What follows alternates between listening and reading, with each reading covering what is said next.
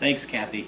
I want to thank the library also for doing this, because it's the second time I've done this.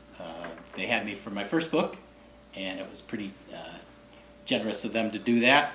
I feel like I'm getting the better end of the bargain because I've lived in Wellesley for 20 years, and I come to the library at least once a week, probably more.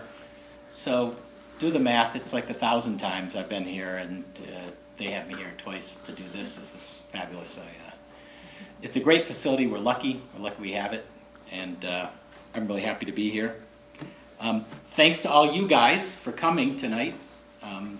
Thanks, Kevin. Didn't know you were coming. That's great. I know it's Thursday night in Boston, so you guys have other stuff you could have been doing. So I'm happy that you're here, and hopefully it'll be worthwhile to listen to me for however long I talk. You know, they said it's a reading, so that would make it about 5 minutes, because I could just read from a chapter and we'd be done. So I think I'm supposed to do something else too. I thought a lot about what it is. I've done these kind of things before, and also with this book, you know, I was fortunate to get a great review, and then I got asked to do a lot of radio interviews. I did about 25, I think it was, and you get used to the same questions coming, and I know probably the number one question is, how did you go from being a lawyer to being a writer? Despite the fact there's a lot of lawyers out there that are writing books. They asked that question, and they also asked, because of the bio, there's other stuff I taught and did other things. So I thought, a lot of you guys know me, so you already know this story, but for those who don't, I'll tell you a little bit how I got to be here. As Kathy mentioned, from upstate New York, central New York, great place to live, great place to grow up. And I, you know, played sports and did all the things a kid usually does, but I also like to read. You know, that was, I don't know how it came about, but just as a kid, I'd, you know, come in from playing sports and I'd go to my room and read, and I just loved it. I remember being fascinated by the idea that somebody could write a book. This whole thing they made up out of thin air. How'd they do that? And I even have a memory, this is crazy, I have a memory of picking up a book at one point and thumbing through it, and I stopped at, I don't know, page 149, whatever it was, and I said, how'd they know to put those words on that page? Which only reveals how little I knew about writing then.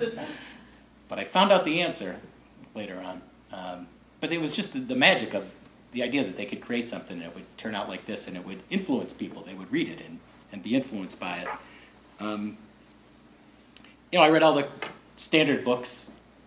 I don't want to age myself here in front of you guys, but most of you know how old I am. But, you know, Catcher in the Rye, A Separate Peace, Lord of the Flies, loved them all. But probably the book that made me want to be a writer the most was To Kill a Mockingbird, which probably doesn't shock anybody. It's a pretty amazing book. To this day, it remains the only book that when I finished it, I turned around and went back to page 1 and read it again. Never done that before. Not before and not since. But, you know, Harper Lee, again, you know, the magic of creating a world like that, and look how much she's influenced the world. It's, I don't know, maybe the great American novel, if there is such a thing. So it made me want to do it. And, you know, you grow up and then you go to college and you think, okay, well, you know, you want to be a writer. You go to college, you'll be a writer. And it didn't work out that way. Part of the reason was I was a terrible writer. I was not a good writer. I did well in school. You know, I did well in the SATs. I got into a good college, Syracuse, right? But I had a huge insecurity about writing, my writing. In fact, at school, I would try to avoid registering for courses where I knew you had to write papers. That's how bad it was. But I got through until law school, anyway. Because you get to law school and you can't help but write. One of the first things they do is they enroll you in a class called Legal Research and Writing, which is just what it says it is. research, and then you have to do a lot of writing. And I remember the first time I got a paperback from my TA, I was taught by teaching assistants, third-year law students, and it was covered in red, like a crime scene photo. And the guy said to me, "You really got to learn how to write if you want to stay in law school. Pick up Strunk and White, Elements of Style." And I did. And I literally taught myself to write that year. Because he told me how important it was, and it was.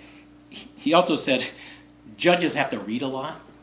So when you write for judges, you want to make it real easy for them. So don't make it complicated when you write. Make it really easy to read. So I took his advice, and that's always stuck with me. I just, that's how I write. And it's not irony, but coincidence, I don't know. Related somehow, I became one of those TAs my third year, and I taught legal research and writing. So in that course of those years, that's what happened. That's really when I learned to be a writer. And then I graduated from school, and my first job out of law school was a clerkship. I don't know if you guys know what a clerkship is. It's you work for a court, and you do research for judges, and you help them write opinions. You gotta write. So there I was doing writing again. I did that for a couple of years, and then I got a job here in Boston at a big firm. And I was in a department, in the appellate department, where you had to research and write. So I was writing constantly. All the while harboring the ambition to still be a writer of things like this. And so while I was practicing, I actually wrote a couple novels. The first one just to see if I could figure out what to put on page 149, and just to see if I could do it. And then the second one, I thought, you know, this isn't bad. This is pretty good. This could actually get published. And I got an agent in New York City. This is a long time ago now. This is before computers and the internet and email and all this stuff. And I got an agent, and she thought it was great. She thought I was going to be the next Jay McInerney. Anybody remember who Jay McInerney was? Yeah. Bright Lights, Big City, right? My book was a fictional journal from a high school senior in Western Massachusetts, a football player, set in 1969. His first entry in the journal was the day after the Woodstock Music Festival, and the last entry was the day after Kent State. And you may not remember back then, depending on how old you are, but a lot of stuff happened in that 9 months. In the month preceding Woodstock, 3 things alone you had: Man on the Moon, Chappaquiddick, and the Manson murders, all in that same month. Then you had all kinds of stuff happening. The draft lottery, and I don't mean football, I mean Vietnam. You had the Beatles breaking up, you had all kinds of stuff happening. And it was about how all the events of that time, particularly the war, not only affected him, but his family. I thought it was a pretty good book, and so did she. So she sent it to all the editors that had read McInerney's book, and it didn't get published. And I learned the first lesson of writing, which is rejection, which you got to live with because it's part of it. So it's funny, I have a friend from high school who read it, and he keeps calling me, he goes, "You can put that out now, can't you?" I said, "Nah, it's old, nobody will care." But I'm proud of having written it, but I continued to practice law. I had my own practice then. I also taught law at BC in the undergraduate school, business school. And I met a guy and became friends with him while I was practicing law. He was my real estate broker for our office, to help us find our new office. And somehow I mentioned to him I had written a novel, and he said, "Can I read it?" So I gave him that book, and he read it and said, "Do you ever think about writing screenplays?" And yeah, sure. I said, "Want to write a screenplay?" So we did. Took a detour. It's writing, but it's not novels. And we didn't know what to do with it. Again, back then, there's no internet, there's no email. Nowadays, it's like every kid in America wants to write screenplays. We had a screenplay. We didn't know what to do with it. What do? You just mail it to Hollywood? It turned out the Massachusetts Film Office had a screenwriting competition. It was the second year they had it. It was to promote filmmaking in Massachusetts. So it had to have something to do with Massachusetts, and coincidentally ours did. It was all set in Massachusetts. And if you won the competition, they flew you to Los Angeles, put you up in a nice hotel, and set you up with meetings with all the agents. And we didn't win, but we came in second. And I went to the film office and said, we'll pay for the flight and the hotels. Can you get us those meetings? And they said, sure. And so we went out to LA and we had all kinds of meetings with people, and they said, this is great. We can't do anything with it. Write something else. Which is what Hollywood says. And we did, and that one sold. Big, huge. Changed my life. And I always joke, for 4 months we were the hottest writers in Hollywood. About 4 months, about from August to maybe January. Everybody knew who we were. Everybody wanted to meet with us. And, you know, again, rejection, they didn't make the movie. A lot of people don't realize that, and this was then, it's worse now, it's much worse now, but then Hollywood made fewer than 1 out of 20 properties that they owned, whether that's a screenplay or the rights to a book or a magazine article. So every meeting we ever went to, we'd be in an office and there'd be just scripts stacked up everywhere, and you think, they own all those, they're not going to make any of them. And you learn pretty quickly that's the business. And I continued to write, and I was teaching at BC, and I decided, you know, now I'm not practicing law anymore. I shouldn't be teaching law. You know, putting a suit on every day to teach. I don't even practice anymore. And I knew that BC had a film department, really small, so I wandered over one day and said, do you know anybody teaching screenwriting? They said, no, do you want to do it? And I literally was hired on the spot. And it went from 1 course the first semester to 4. And I founded the screenwriting program there in the film department and did that for 11 years. And wrote other screenplays, none of which got made. It's just the bane of my existence. But I also, like a lot of professors, I wrote a book about what I was teaching. And I wrote a book about writing screenplays. In particular, there were a few out there then. There's a billion now. But it was about writing the ending of a screenplay. Because the ending is the most important part of the movie, isn't it? If you don't like the end, you don't like the movie. And I had developed some theories about it, so I wrote a book about it. And it, as Kathy mentioned, I got published. And ironically, that got me noticed in Hollywood more because they had forgotten about me from when I was hot for 4 months. And probably the best thing that came out of that was an email I got one day.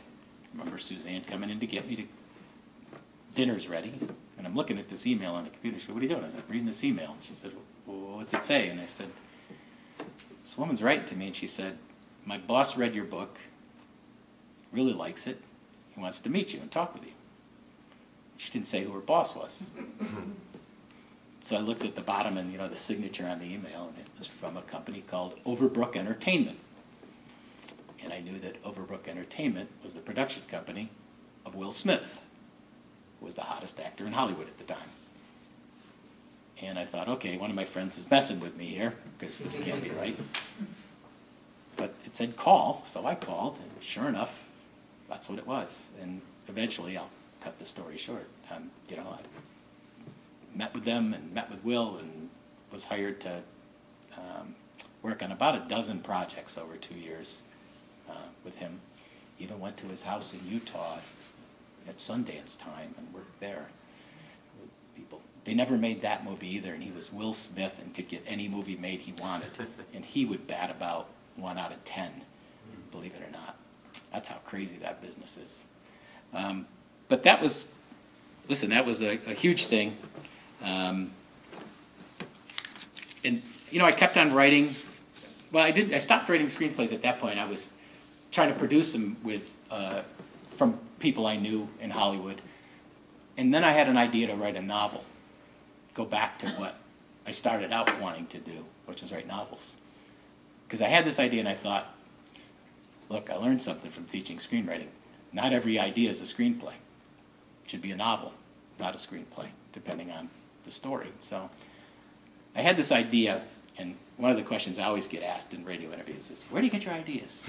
Well, this idea was with me forever. Probably, well, not forever, 20 years. Let's start there. I was out of law school. It was the 80s, and that little small town I told you about, that you guys know about, a boy went missing from the municipal swimming pool and was found drowned 3 days later in the pool. They found him in the deep end under the diving board, 15 feet under. And the first thing everybody thought was foul play, right? It's 3 days to find the guy. They had big searches everywhere. They went everywhere. They couldn't find him. Turned out, no, he actually drowned in the pool. He got sucked up against the filter down there at the bottom. He was small. It was murky. I actually know the cop that found him. They were going to drain the pool, and he said, let me take one more dive. They kept diving looking for him, and he found him. And it turned out he actually did. And when they told me this story, I wasn't living there anymore. Somebody told me the story. That's all I knew about it. I didn't know the kid's name. I didn't know anything. I thought, what if it was foul play? That's a story. Who would put a kid in the pool and why? And so I had that idea, and then I had another idea, and I combined the two, which I thought was clever until I found out that Stephen King wrote a book called On Writing, and the way Stephen King does everything, he combines 2 or 3 ideas. But anyway, I combined it with another idea, which was a rumor I heard when I was a kid, when I was 12, that in a certain part of town, the western end of town, somebody came up to me and said, boy, you don't want to go in the cornfields behind West Main Street in the summer because there are adults back there doing stuff. You know what I mean? Hijinks. You know, like, use your imagination. And I thought, wow, what if that were true? It scared the hell out of me. You know, the first time you hear sex at 12, you get excited. Then you hear the other hijinks. Oh, no. And I thought, what if that was true? Combine that with a dead boy in a pool, you got a story. So that was my first book, my first novel, In the Matter of Michael Vogel. It's upstairs. It's for sale. When I wrote it, I love murder mysteries and thrillers, but one of the things I don't like is just the standard rote alcoholic cop, divorced, has to solve the crime. And, you know, it's great the first 200 times you read it. I didn't want to do that. So I decided to tell the story with 3 narrators. One was a sheriff who wasn't an alcoholic, but in his past he had made a mistake and a kid died. So he really wanted to solve this crime for redemption. The second narrator was a 12-year-old boy who didn't witness the crime, but he knew something about it, enough that it would have helped the police, but also enough that it would have caused those people who killed those boys to come after him, so he was trying to keep it quiet. And the third narrator was a 40-year-old bachelor, relatively new to town, who had a secret. And so anyway, I wrote the book, and it came out 4 years ago. I was fortunate to get good reviews. I found out Kirkus was going to review it. Kirkus, along with Publishers Weekly, one of the top review services there is, and they say the hardest. So I was excited when I heard they were going to do it, and then all of a sudden I panicked, because what if it's a bad review? It turned out to be a good review, and it really helped. And so anyway, In the Matter of Michael Vogel was, pretty successful. For a time, it was one of the highest-rated historical thrillers on Amazon. For a brief time, it was a bestseller in their Kindle store. And I thought, maybe that's it. That's all I'll do. I wrote one. I'm good. And then I had an idea for this one. Same thing. I combined 2 things. I won't tell you because if you haven't read it, it'll give away stuff. But I had 2 ideas. I put them together. And I thought, let me give it another shot. Let me write another one. And so I wrote this. Let me read the back for those of you who don't know the book. Tell you a little bit what it's about. A simple list, 12 names, none familiar. When an elderly small-town doctor dies, his widow contacts his most famous former patient, a noted author and neuroscientist. It seems the doctor has left him something, a list of names, a mystery of sorts, one that the doctor has taken great pains not to explain, but one that he feels the scientist alone can solve. What starts out as a lukewarm promise to honor the doctor's dying wish soon turns into a race halfway across the country to find out what those names have in common, for the two men who have demanded the return of that list can stop them using any means necessary. So, that's what it's about. I tell people in all those interviews, I told them, how do you do this? How do you write? What is it? I said, where do you get your ideas? I said, well, the first 20 pages of this book came to me in a flash, basically. I don't mean the actual writing, but all the events of the first 20 pages just came to me. It was the easiest thing I ever wrote because I knew it instinctively. And I've been fortunate. This has gotten good reviews, and I was notified that this one was going to get reviewed by Publishers Weekly, the other review service. And again, the same thing. Oh, I'm all excited. Oh, shit. Oops, sorry. What if they don't like it? And then I found out they really liked it, and I got a starred review, which is, it's the coveted starred review, because, I don't know, maybe 10% of the books they review get a starred review. So that was pretty reassuring and rewarding. So we got a lot of good customer reviews as well. Although I looked on Goodreads the other day and somebody gave me a 1-star rating. That's always fun to see. It's like, what? She said, I don't believe all the other reviews on here. And there's like 30 others that are 4 and 5 star. It's like, okay. What do you want me to do? Anyway, so this is normally when you read the excerpt from the book. So that's what I'm going to do. I name all the chapters in the book.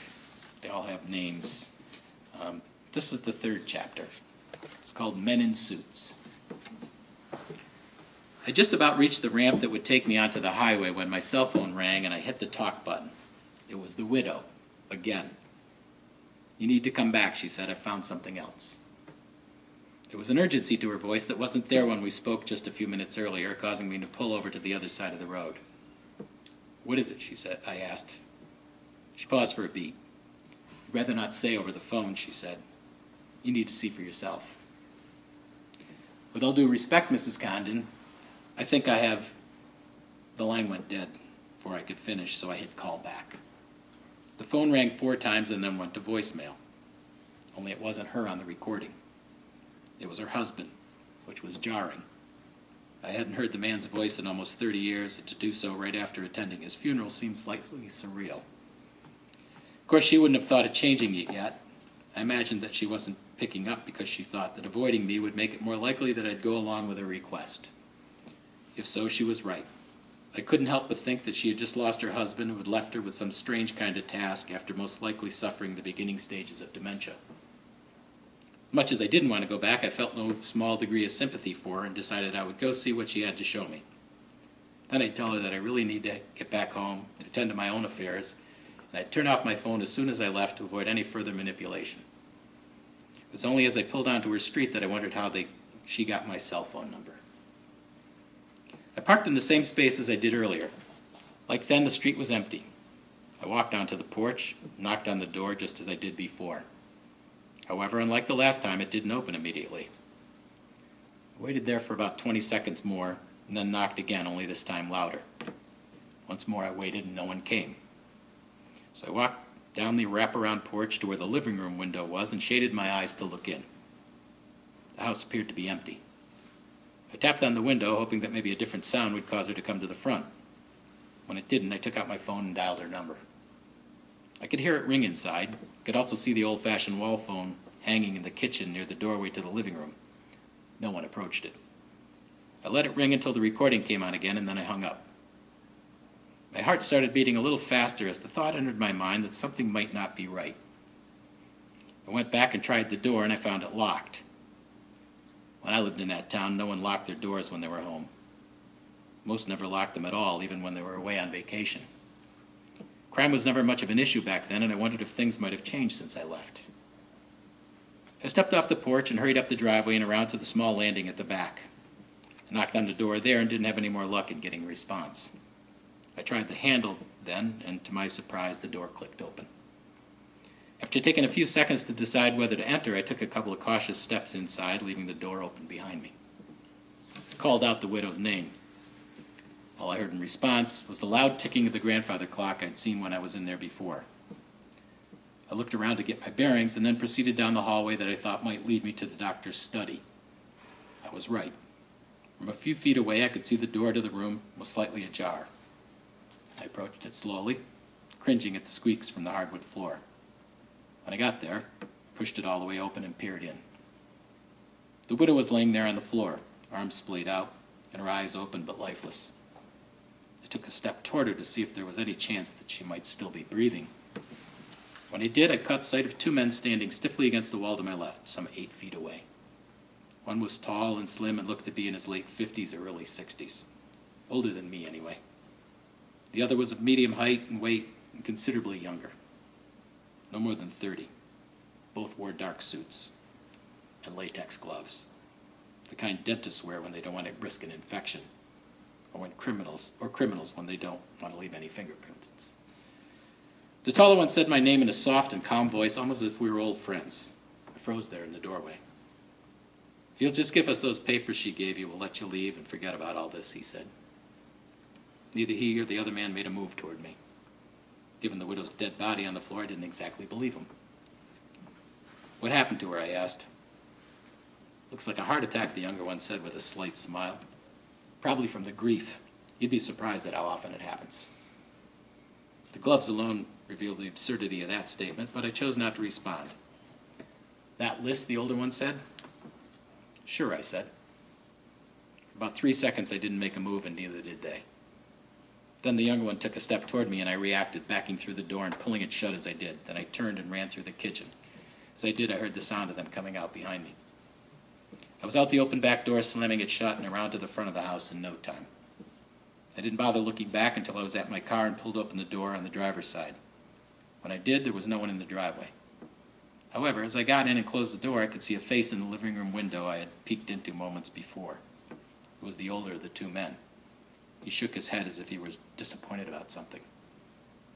I pulled the car out of the parking spot and punched it.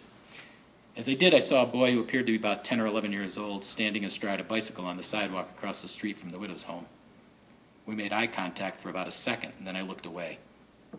As I turned the corner at the end of the street, I wondered if someone that young would be capable of memorizing a license plate. By the time I had made it onto the interstate, I convinced myself that even if he could, he would have had no reason to log my plate number, since he had no way of knowing that the widow was dead when he saw me. There was nothing suspicious about me getting into my car and driving away, even at that speed. He would probably find out about the widow soon enough, but it was unlikely that he'd be able to think back and recall my plate. Under that scenario, no one would, regardless of how old they were. Nevertheless, I continued to check the rear view mirror all the way back to Connecticut and what I hoped was the relative safety of my condominium.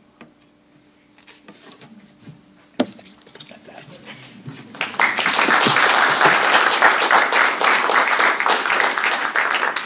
So, a couple things.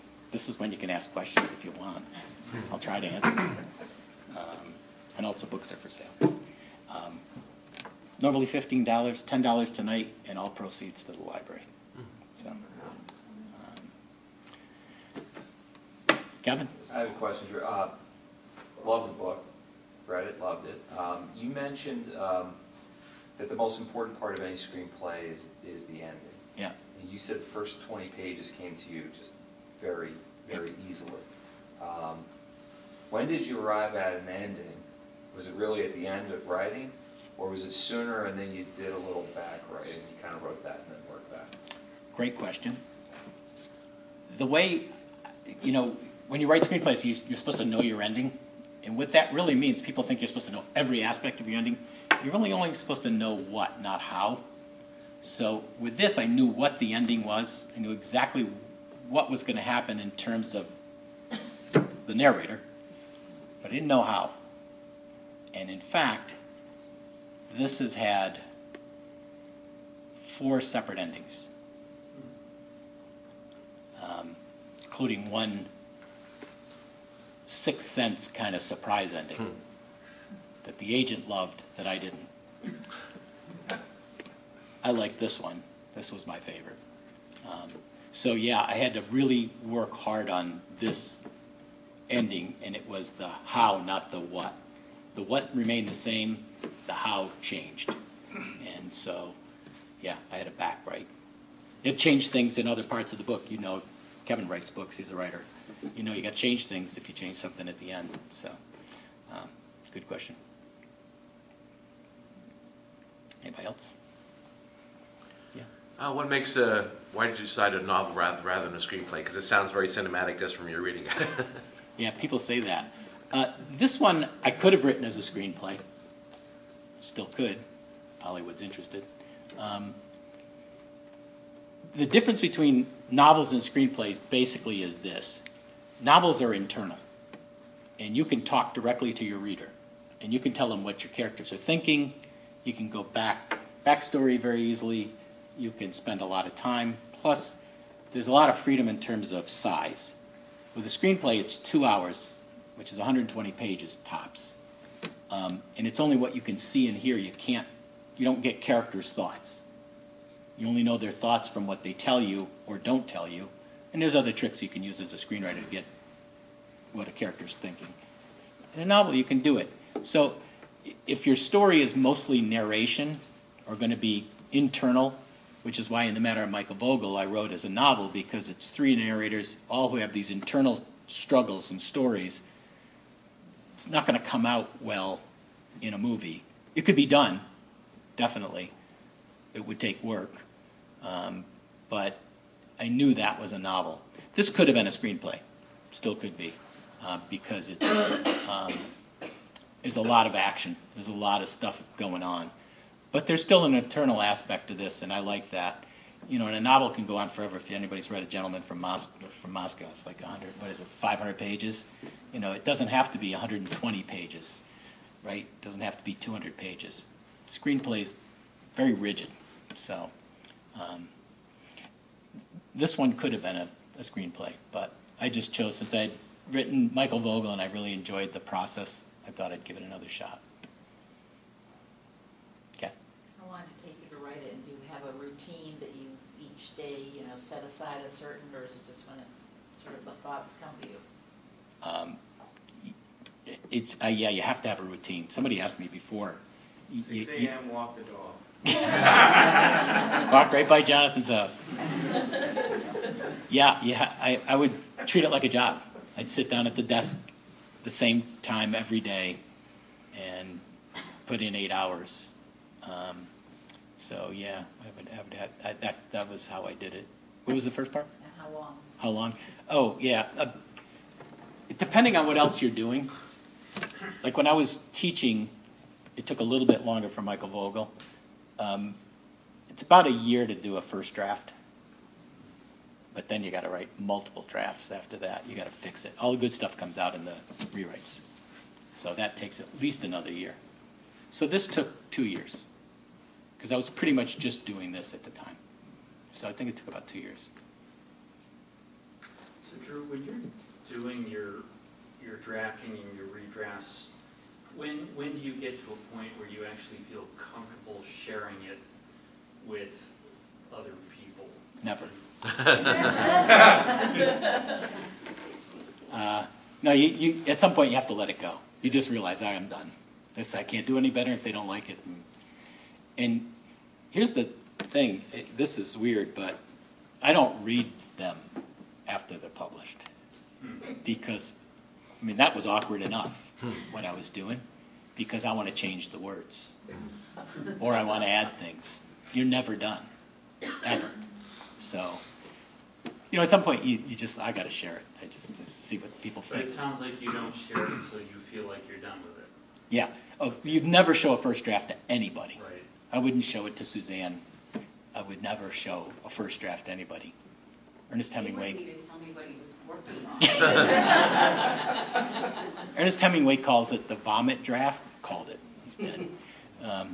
And it's graphic, but it's true. You just throw everything out there and then you say, I'll fix it later. So, yeah, that you definitely don't show that. It's probably 3 drafts at least before you say, okay, I could show this to somebody. And Jonathan? The Kindle version that I bought had a great discussion guide at the back. Yeah. I don't know if the Yeah. book does. Yeah. And the first question I thought was interesting. The lead character does not get a name. Nope. How difficult was that? Very. Yeah, I get asked that. I got asked that in every radio interview I did. It's an unnamed narrator. Several characters are not named. Some are, some aren't. There's a reason. And I say it was both accidental and intentional. Accidental in the sense that when I wrote the first 20, 30 pages, I realized I haven't given this guy a name yet. This is weird. I've given other people names. I haven't given him names. Why am I doing that? And I thought, I write on gut and instinct, so I thought, there's a reason I'm doing that. I'm not going to mess with it. Let me see how far I can go. And I finally got into a rhythm realizing, okay, there's points when someone could say his name, but I can get around that. And I did it intentionally. And there's a reason why I don't give him, or I don't tell you his name or other characters' names, but I'm not going to tell you why. I'd much rather have people wonder and ask me.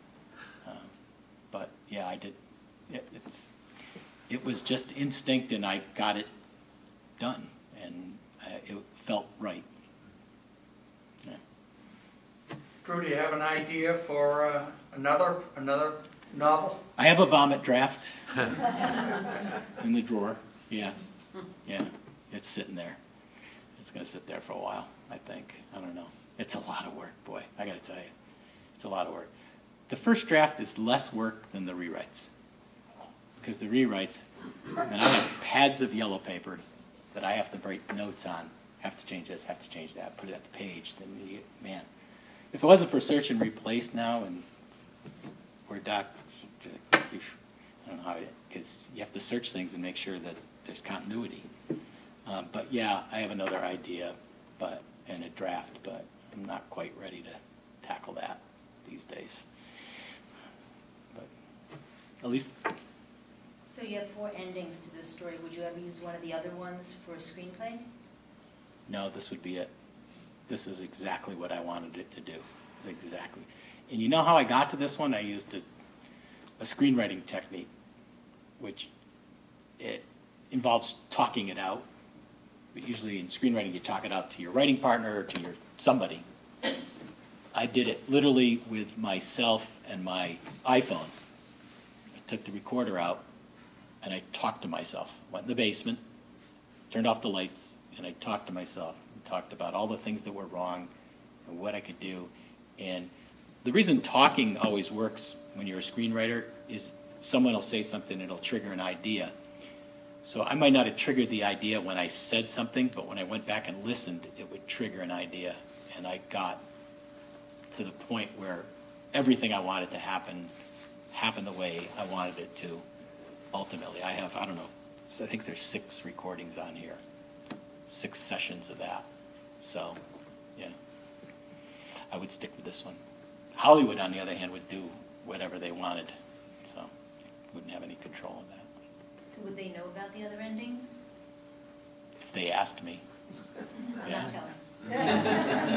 They'd probably want the same stupid one the agent wanted, which would ruin the story, I think. But anyway. What were your insecurities as a young writer? When you were in college, what was so bad about your writing? I didn't think it was any good. I don't know why. I probably was good enough, obviously, to, do okay in the SATs and get into school, but I just didn't feel like I was a good writer. Maybe because I admired writers so much and their stuff was so good, I just didn't think I was a good writer.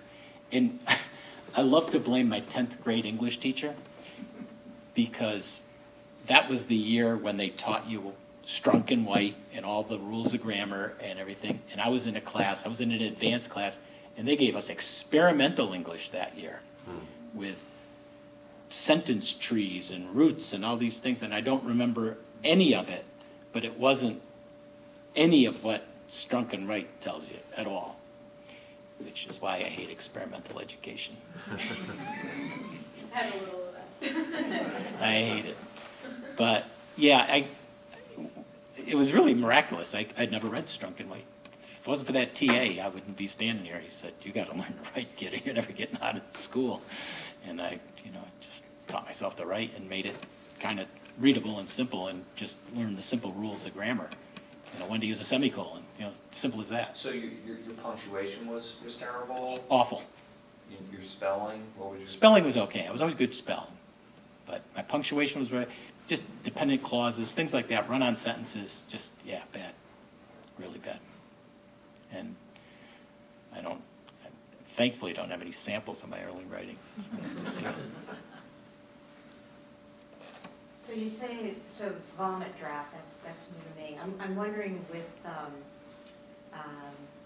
To Kill a Mockingbird, so do you think The Watchmen, her follow-up, was Harper Lee's vomit draft? Yep. I'm convinced. They waited till she died, and they waited till her sister died.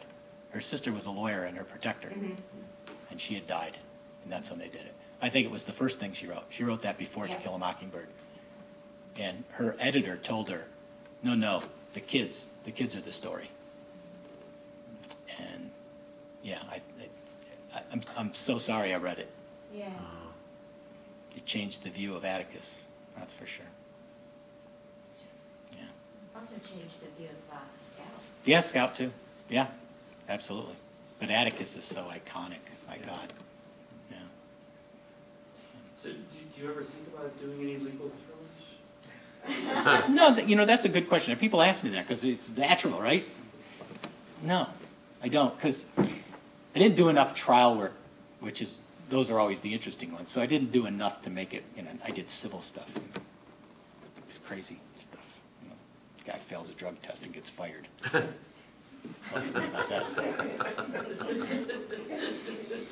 So, yeah, I've thought about it, and I thought I'd fail miserably.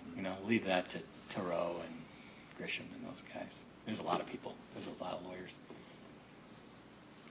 Are you attracted to a specific genre, or are you just going to... Yeah, mysteries, thrillers. But like I say, I like them with some I don't know if anybody's ever read Tana French, Irish writer. Oh my God, Jesus, she's good. She writes mysteries with characters, and she goes so deep into the characters, they're fantastic. I like a guy named Alan Glynn, also Irish, who writes corporate thrillers. They're really smart, really good. So I like thrillers and mysteries, but I'm going to have something different about them, which is what made me write mine the way I did. Not naming a narrator, having 3 narrators from the other book, that kind of thing. So, yeah, but I read everything. Gentleman in Moscow is not a mystery, although every book is a mystery, really, if you think about it. I mean, why is he in this hotel? What's going to happen? Rules of Civility, which I loved even more than Gentleman in Moscow. It's really a mystery. Who's the guy in the photograph in the subway? Did you read it? Tim? It's great. It's a great book. So, yeah, I like all good books, but I tend to be drawn to thrillers and mysteries. I got a follow-up to that. Do you think that the books people write or read says anything about them? If they're drawn to anything particular? They read serial killer. I don't know. I think it does say something. I have friends who won't read any fiction, and all they read is nonfiction. They'd be bored out of their mind reading my book or any other piece of fiction. And then I pretty much shied away from nonfiction, although these days I've been reading more of it. Like somebody can really tell a story, like Eric Larson. He's in the Garden of Beasts and all that stuff. He's a great writer. So I think it does. I'm not sure we would judge anybody just by that alone, but yeah, I don't know what it says about me that I like these mysteries. I love solving stuff. I think we all kind of like mysteries because we always want to know why something happens, right? So.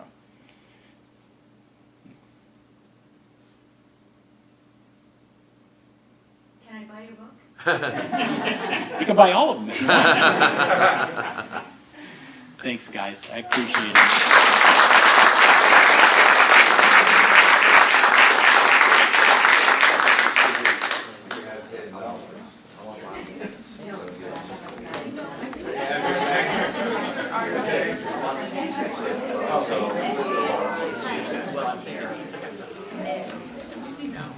Then I saw